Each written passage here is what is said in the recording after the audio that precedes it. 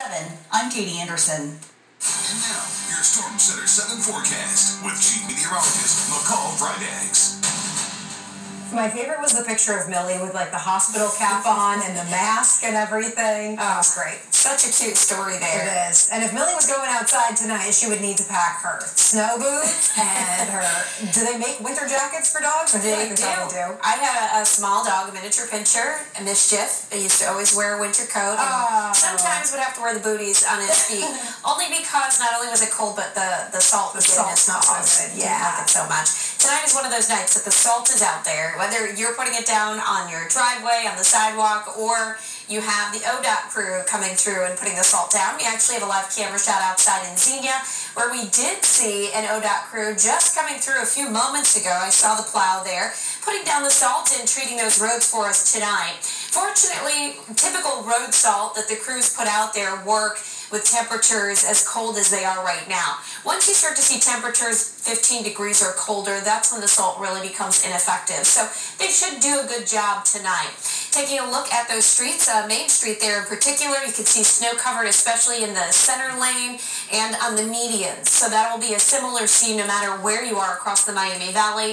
If the snow fell there, you are dealing with some icy and snow-covered streets and roadways. Live Doppler 7 radar, snow showers are primarily in the eastern Miami Valley.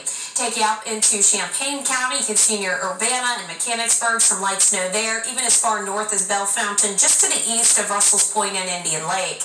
In Clark County and Springfield and down through Greene County in Xenia, where we did just have that live camera shot, some light snowfall there, and in Clinton County as well.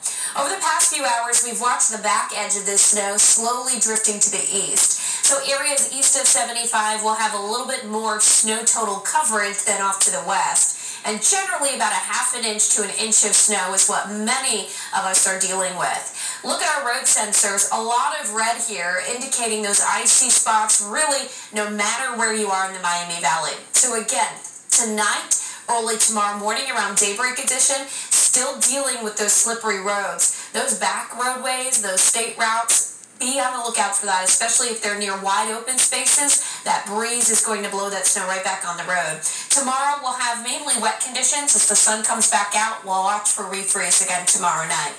Futurecast shows those snow showers exiting. Tomorrow we will have some sunshine that breaks through the clouds. A little improvement there visually, but it's going to be a cold day. Highs only up to about 28 degrees tomorrow afternoon with wind chills in the teens as we keep the breeze. 30 degrees for us on Wednesday. We'll have sunshine once again.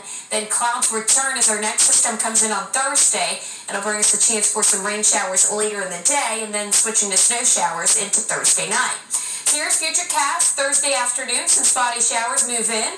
We'll see those showers into the first part of Thursday night. By daybreak on Friday, though, we're changing that over to some light snow as temperatures drop below freezing.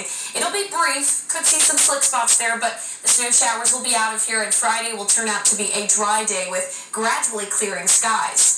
But look what happens on Saturday. This is a bigger weather maker for us. We're mainly dry Saturday. Looks as though as we get into Saturday night, snow showers move in. All snow with this system, not dealing with any of that battleground of freezing rain and sleet and snow. It looks to be primarily snow because of how cold it's expected to get. Take a look at these temperatures. Molly, I know you're not going to like these. The average high this time of year should be 36 degrees. Saturday's high 31. Your high on Sunday 16 will fall below 0 for your low on Monday morning with a high of 12. Wind chills likely throughout this 24 to 48 time frame will be below 0. So it's going to be Wisconsin weather, something you're familiar with a few years ago. I left Wisconsin. I know it. So let's enjoy, I guess, the closer to average temperatures before that system gets here. Again, we'll have that chance for snow Saturday night into Sunday. Can we get a do-over for that forecast? I know. Well, I didn't want to put the Sunday one up there yet. I will leave it at Saturday for now. Just when it gets that cold, like it hurts. It does hurt. Well, if you haven't downloaded our free WHIO weather app, be sure to do so you can track those falling temperatures, and also check out the live Doppler 7 radar so you can track your forecast alongside our team of Storm Center 7 meteorologists. To download it, just search WHIO weather in your app store. The state's largest electric company